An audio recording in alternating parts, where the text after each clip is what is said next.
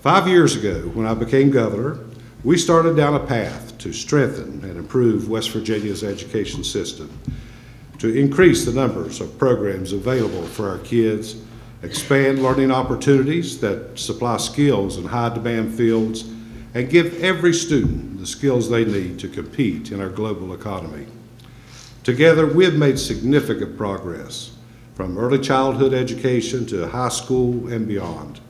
And our kids have access to more quality educational opportunities than they ever have before.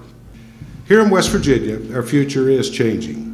New business and industry investments are helping us chart a new path around jobs that require new skills.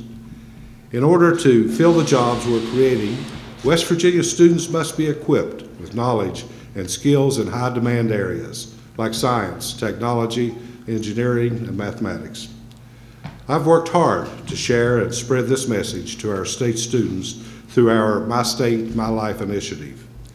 This program is designed to show our middle school students the wide variety of career opportunities available here in West Virginia and encourage them to pursue some form of post-secondary education beyond high school.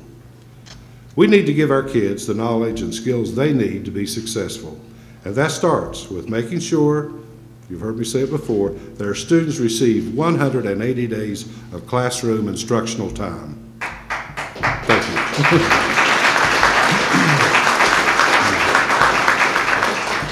Across the country, 29 states require 180-day school cycles, and 11 additional states require more than 180 days. And research shows a strong correlation between the time spent in the classroom and student achievement. As a result, we must use this standard to give our kids the educational opportunities they deserve.